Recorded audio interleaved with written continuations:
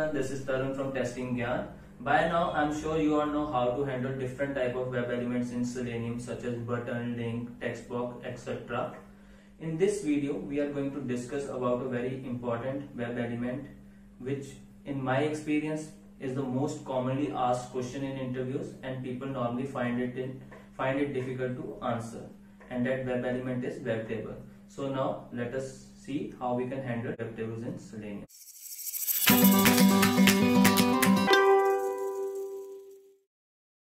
Let us first understand what is a web table. So web table is a table on a web page. That is, your data is being represented in form of tabular format with the help of rows and columns, where each cell is represented by some row number and the column number. So in Selenium, web table is simply a web element, and we will be performing the web element functions in order to access the content of that table. Now let us see what are the different type of tags which are important to understand about the web table. So the major web table tags are table, which defines the table, that this is a web table in a web page. Then the th tag, which represent the header row of a web table.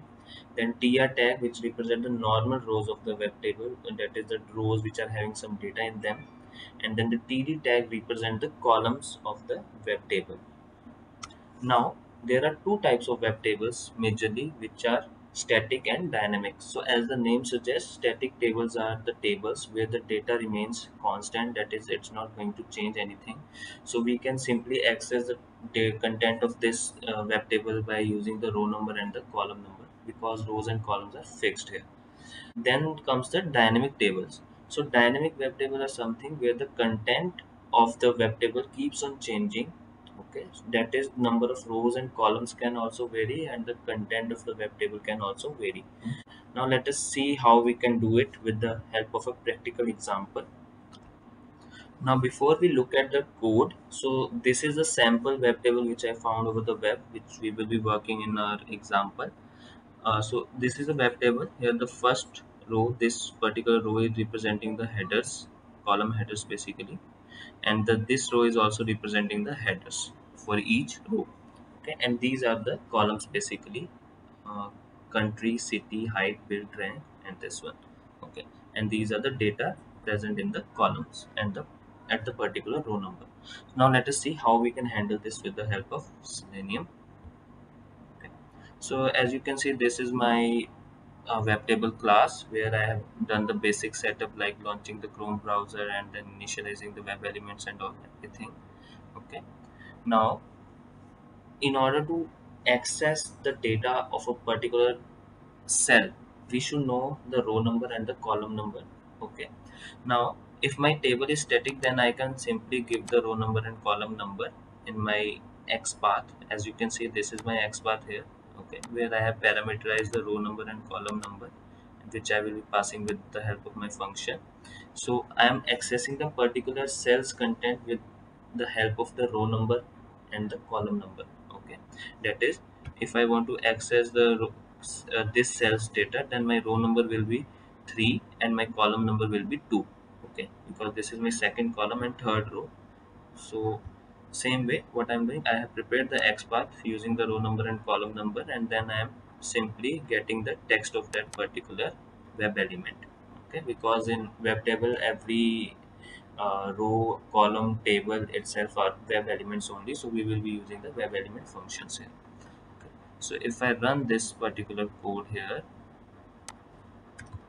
okay, you can see I am calling the function with different row and column numbers. Okay, so let me run this, and later we can verify.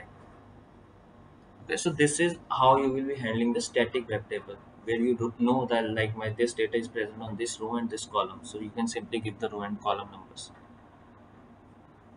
So here you can see like all the cell values are being printed. So cell value 2, for that is row 2 column 2 is mecha. So if I see row 2 and column 2 is mecha, and then row 3 column 2 is the API. So if I see row 2, sorry, row 3 column 2, row 3 and column 2 is the API. So this way you can access the content of a static web table. Now let us see how we can handle the dynamic web tables. So in order to handle the dynamic web tables, like where rows and columns can change, we will first find the count of the rows which are at present on that web table and the columns. So how we can do that? I have simply prepared a generic XPath for my rows. If you see here, if I inspect here, okay, if I paste this XPath here,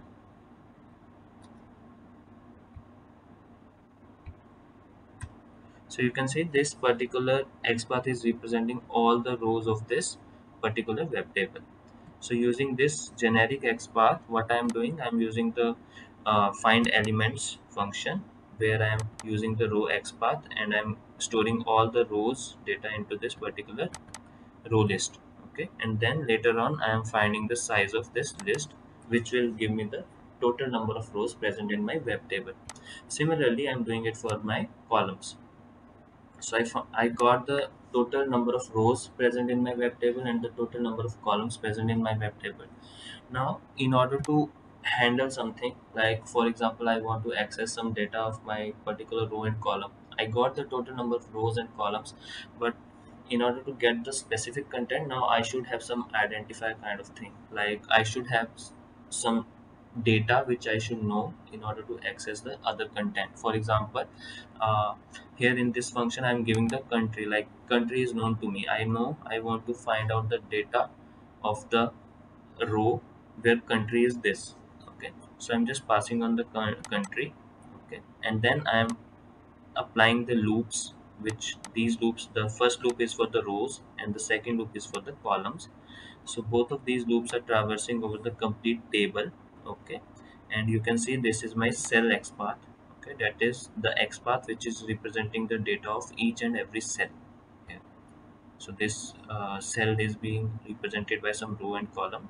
So you can see I have parameterized the row and the column which are being passed from these loops.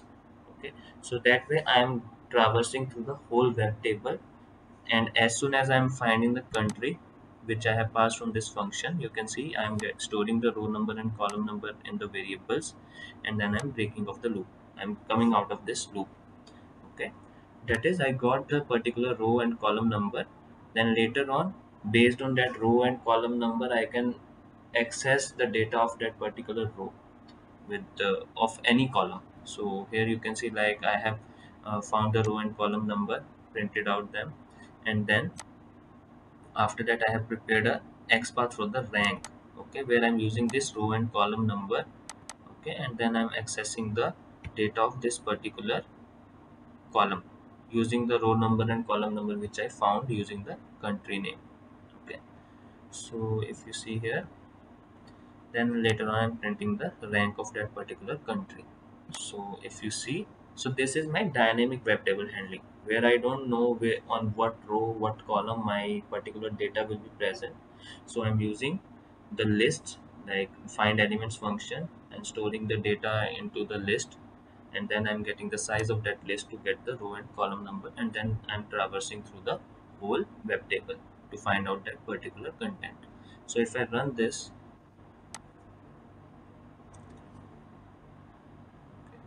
let me comment these out now.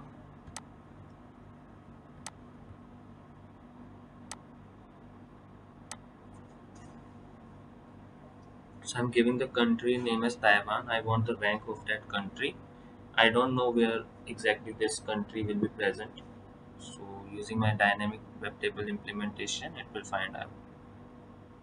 So you can see it has found out that my country Taiwan is present on third row and column one, which is third row, 1 2 3, and column 1. So you can see Taiwan, and then using the same XPath, like same row number and column number, I'm fetching out the rank. So rank should be 3. So you can see rank is 3. So this way you can handle the dynamic web tables. I hope you guys are able to understand. In case you have any questions, please let us know over the video comments. Thank you.